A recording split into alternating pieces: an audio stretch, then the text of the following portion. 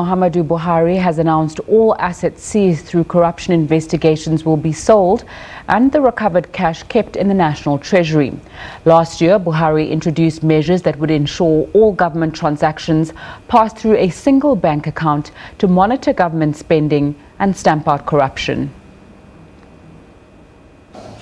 When Nigeria's President Muhammadu Buhari took office almost 3 years ago, he vowed to rid the country of institutional corruption, using the government's anti-graft agency, the Economic Financial Crimes Committee, to spread his message. Our laws need to be strengthened if we must realistically contend with the miasma of corruption.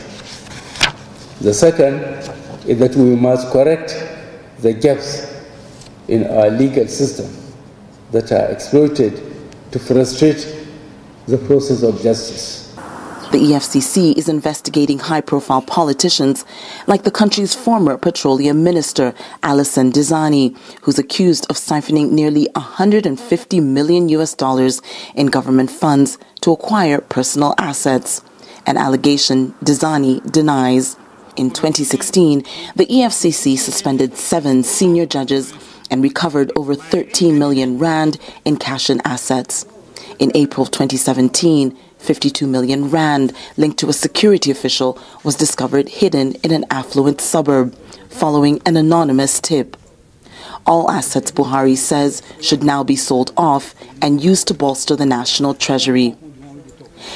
Analysts say the success of the anti-corruption campaign is based on a whistleblower policy that rewards those who report mismanagement within government institutions. There's been a lot of effort, especially the whistleblowing policy in terms of, I think that has probably yielded the best results from the whole anti-corruption battle. And we are optimistic. But while Buhari's message on corruption is being lauded, it's also being criticized in some circles as a witch hunt, with the president picking which government official will be investigated or spared. Even the EFCC itself going through a shakeup after 58 trillion rand went missing. At the 30th ordinary session of the Assembly of Head of State and Government at the African Union earlier this year, corruption was selected as a theme at the annual meeting. Buhari was handpicked by fellow leaders on the continent to lead the war on graft, an endorsement that has formally recognized his reputation as a key figure in fighting rampant government looting, and the hope that leaders in Africa will follow suit. Sophia Dengo for SABC News, Abuja, Nigeria.